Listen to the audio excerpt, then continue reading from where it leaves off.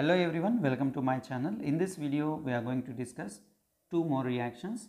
They are Hell-Wohlhard-Zelensky reaction, or it is also called HVZ reaction, and second one Reimer Tiemann reaction. Both of these reactions are very important and each reaction carries 2 marks, and this Hell-Wohlhard-Zelensky reaction or HVZ reaction is very easy. So carboxylic acids having alpha hydrogens. We know what are alpha hydrogens and all. We have discussed in the previous videos of aldol condensation and all. And carboxylic acids having alpha hydrogens react with the halogens in the presence of red phosphorus to give alpha halo carboxylic acids. This reaction is called HVZ reaction. So we'll try to understand the meaning of the statement. Carboxylic acids means the compounds which are having COOH as a functional group, having alpha hydrogens. What is alpha hydrogen? The carbon atoms next to the functional group is called alpha carbon. This is alpha carbon, and this carbon is having 2 hydrogen atoms. These 2 are alpha hydrogens, right? So let me mention.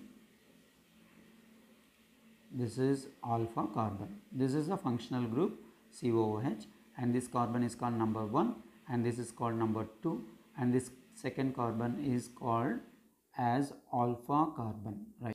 This is having 2 hydrogens here, 2 alpha hydrogens. Now it reacts with halogens. We know what are halogens. The previous video we have discussed. Halogens are nothing but 17 group elements like fluorine, chlorine, bromine, iodine. So it reacts with halogen. Here one of the alpha hydrogens is substituted by halogen atom. That means you remove one hydrogen from here and substitute halogen X in the place of hydrogen. Then it becomes RCH, because one hydrogen is replaced by X, RCHX, RCHX and COOH. This is the final product formed, and this is called alpha halo carboxylic acid. This is a carboxylic acid, and at alpha carbon one halogen is present, so it is called alpha halo carboxylic acid. This is a very simple statement and a simple reaction.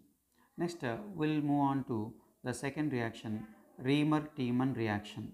Let's see what is the statement of Reimer Tiemann reaction.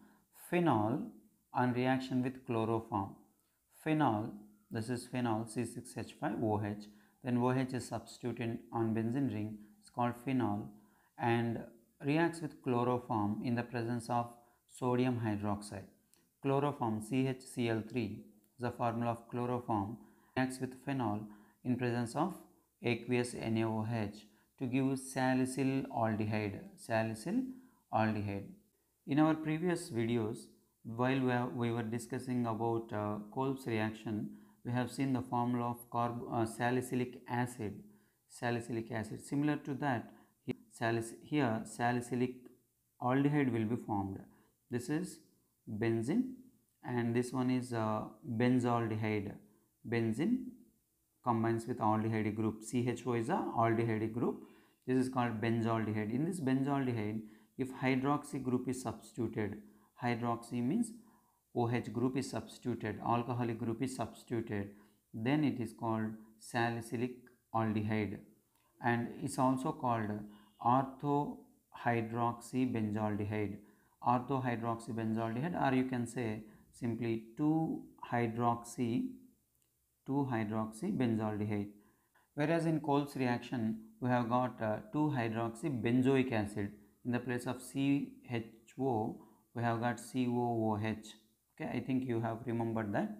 So if you can go through Reimer Tiemann reaction and Kolb's reaction together, and you can easily understand the difference.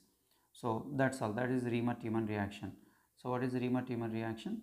Phenol reacts with chloroform in the presence of aqueous NaOH, gives salicyl aldehyde or orthohydroxybenzaldehyde.